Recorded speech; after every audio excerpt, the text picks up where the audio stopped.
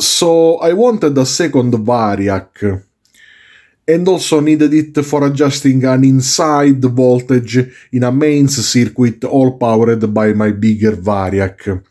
But considering that money don't grow on trees like babies do, I had an idea. Let's rewind an expendable transformer and make it into an auto-transformer with several taps that are put on a selector. This way we can have an adjustable output, and also make another winding, this time insulated, with fewer turns but also with taps, on the same transformer, and put that winding on another selector.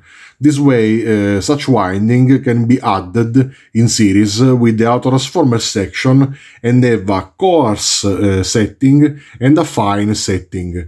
This is 12 positions and this is 5. So 12 times 5 is 60. So it's 60 steps, and it can also go past the 100% and have like 4 volts of steps. The transformer comes from a computer UPS that was rated for like 600-800 volts amps, so it was a kind of medium-sized one, and originally it has the low voltage windings made with really thick aluminum wire. In fact, one particular of this transformer is that it's made with aluminum wire, and I reused the enameled wire of the primary winding to make the auto transformer. And considering that aluminum can't be soldered, I used the screw-on posts to make the taps. And anyways, I made the kinda same amount of turns of the primary to make the auto transformer. And anyways, as a note, you maybe know that in my channel aluminum wire and fake components are a must. This is the schematic, and as you can see there are the two windings, one as auto transformer and one as regular transformer. Okay, let's try this thing. Let's power it on. Okay. You can hear that it buzzes a bit, not because it's under stress, but because maybe I made the windings a bit too loose and it's vibrating a bit. Anyways, this is the minimum voltage with the minimum setting. This is one step of the coarse setting that adds a bit more than 20 volts, as you can see.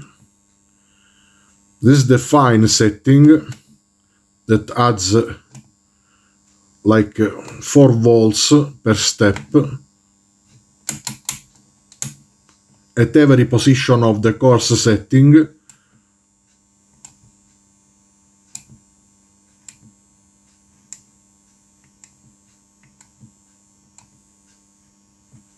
Okay, this is the my mains voltage at the moment. That is quite high. In fact, we can go past, okay, 260 volts out of this Variac at the moment.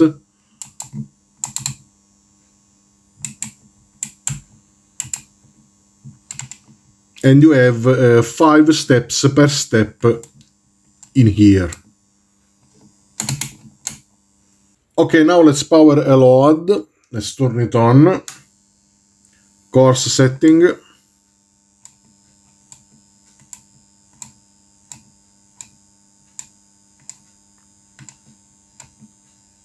%, more than 100%. Let's see the fine setting.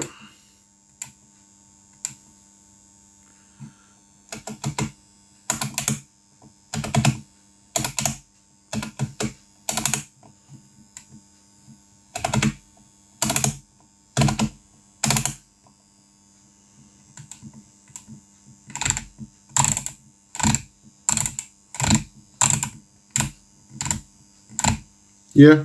Okay, now let's see a purpose of this thing. Now it's connected to the output of my bigger Variac. The power is on. We have a kind of 30% setting. Let's crank the Variac. The light bulb turned on. The neon indicator.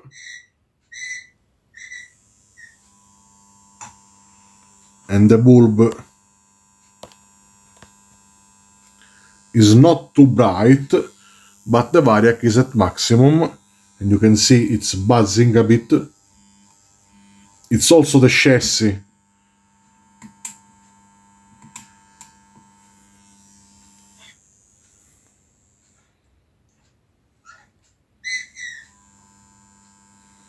We have a limited 100%.